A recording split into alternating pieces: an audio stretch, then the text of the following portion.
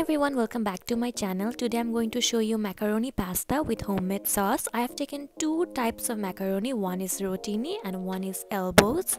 So I'm going to boil them as usual and then I'm going to make the sauce. So first on a pan I'm going to add olive oil, a little bit of garlic, and then I'm going to add shrimp. You can add any choice of protein, or if you do not like it you can omit it. I have also added onions and spring onions and I'm going to saute it for 5 minutes.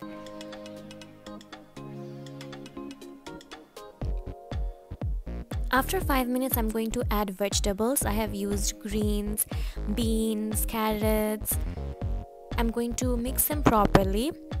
I've also used corn here. You can use any choice of vegetables you want. Winter is almost here, so you can use any type of vegetables.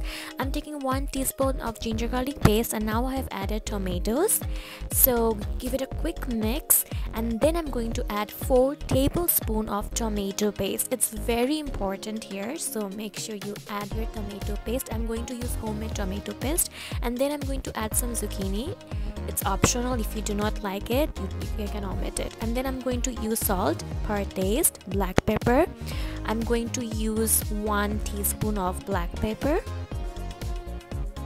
And then I'm going to add some paprika. Here I'm adding 1 teaspoon of paprika, 1 teaspoon of onion powder.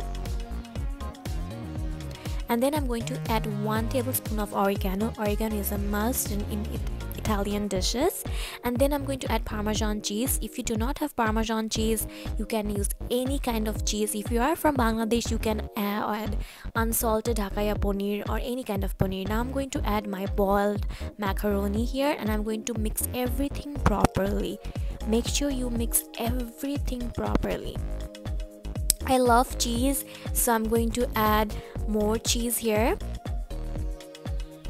You can use any choice of cheese here. Look how cheesy my pasta is looking, macaroni pasta is looking. I love it. If you guys do not want a lot of cheese, you can avoid it. I hope you have enjoyed my video. If you did, please like and subscribe to my YouTube channel and comment down below on what type of dishes you want to see next. Thank you so much. Don't forget to hit the like button.